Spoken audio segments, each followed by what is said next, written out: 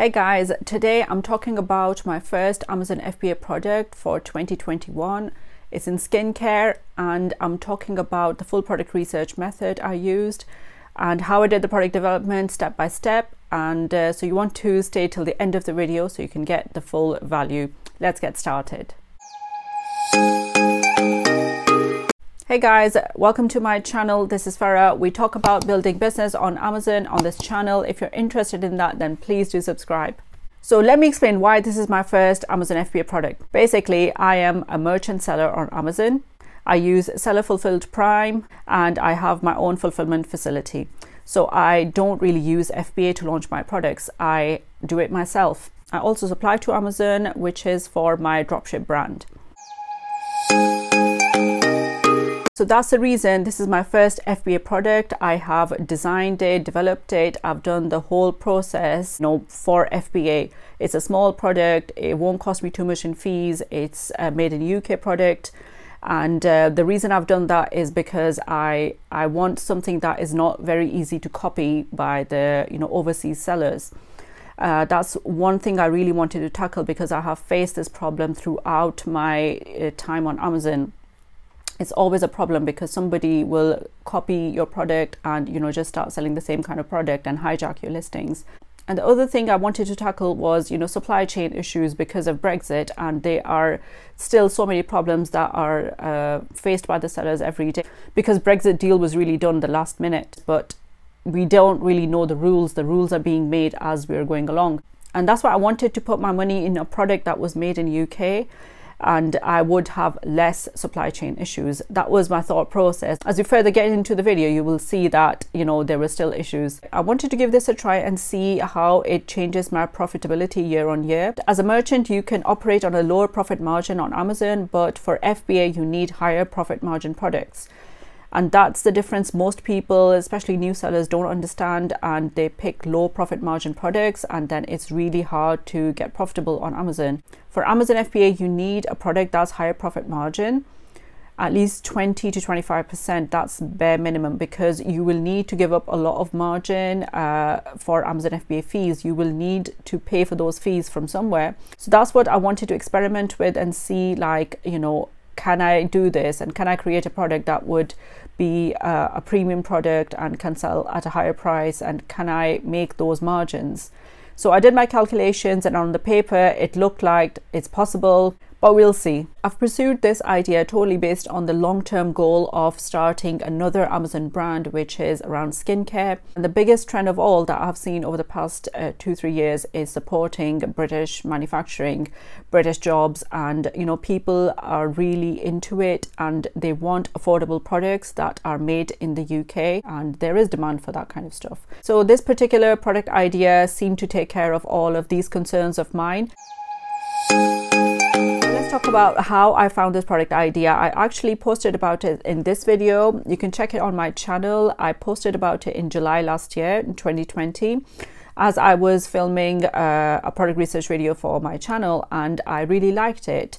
But on doing further research, I found that it's actually a very high competition, high demand category on Amazon, and there is a lot of volume happening, and it is dominated by big brands like L'Oreal and Garnier.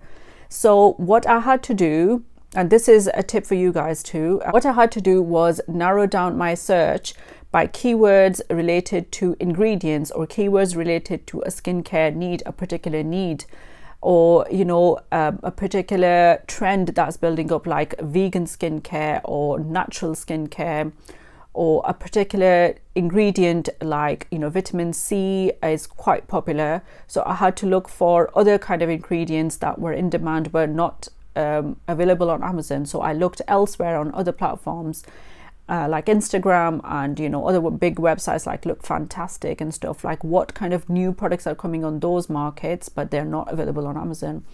And the biggest trend of all, the biggest highlight that I saw coming was the launch of Kylie's Skin. She launched Kylie Jenner, she launched her skincare website in 2020, which was basically a full range of skincare products. And not long after, I don't know who did it first, it was Huda Beauty or Kylie Jenner, both those big makeup influencers, they launched skincare range. So that was, you know, people like me who are always have an eye on these sort of trends. I could tell that basically this is going to be big in the next 2-3 years, because a lot of the brands would be, you know, trying to, you know, capitalize on all this interest in skincare that would be created by these two big beauty influencers. So not long after, in January 2021, we see that JLo has also brought out a skincare brand.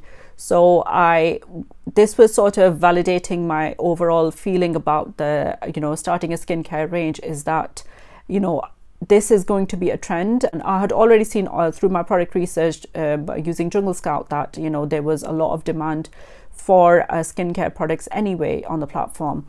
And it was dominated by, you know, the household names like L'Oreal and Garnier and stuff, but no influencer brands would actually work with Amazon for, you know, obvious reasons.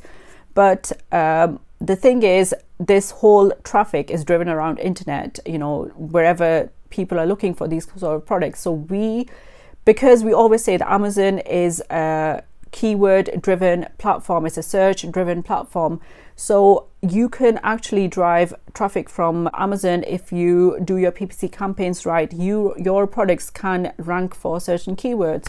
So it was a no-brainer for me to actually, you know, really, you know, go all in to developing this product.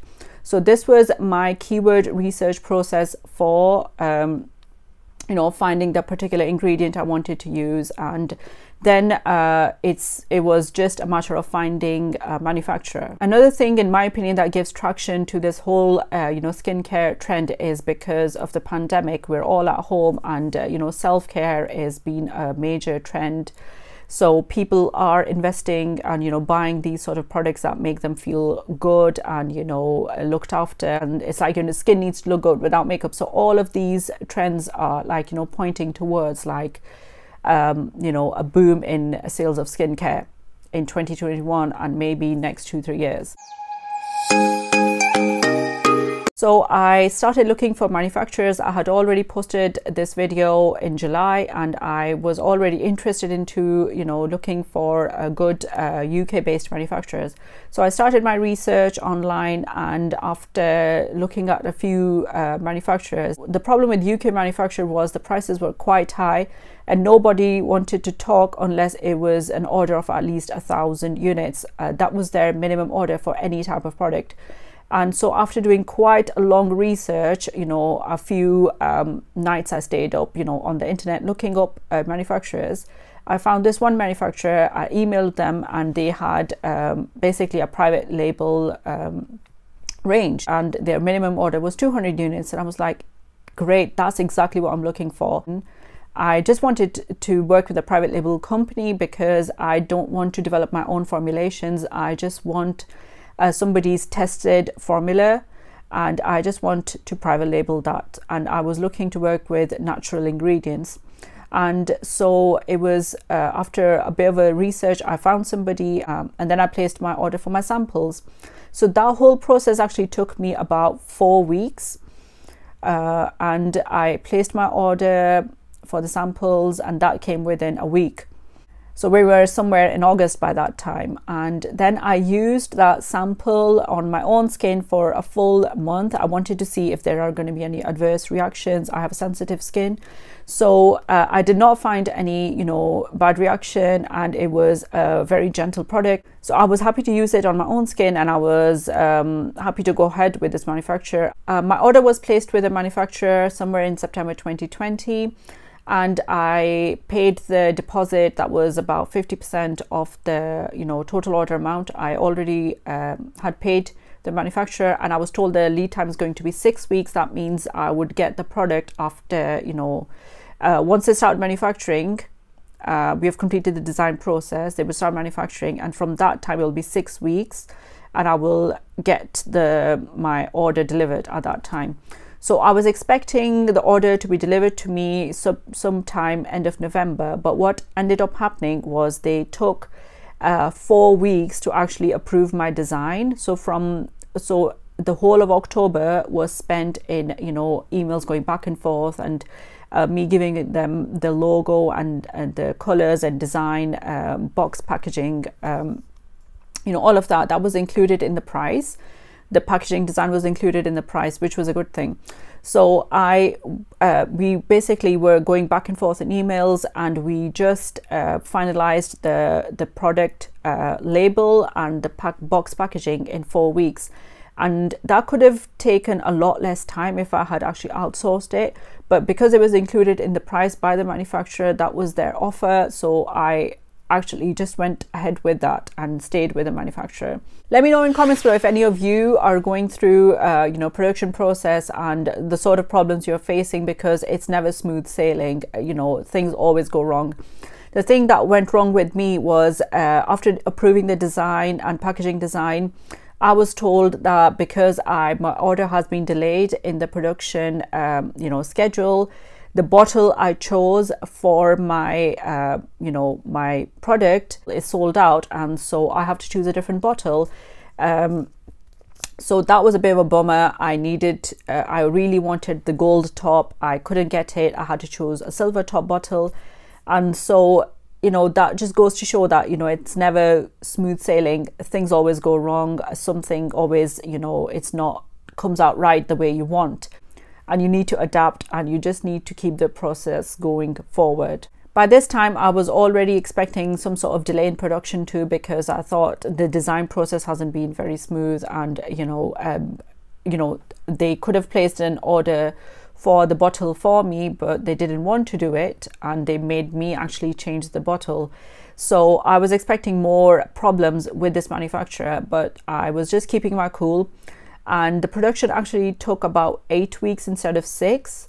And when I actually received the pictures of the batch that was finished for me, there was a problem with the packaging, the way it was cut.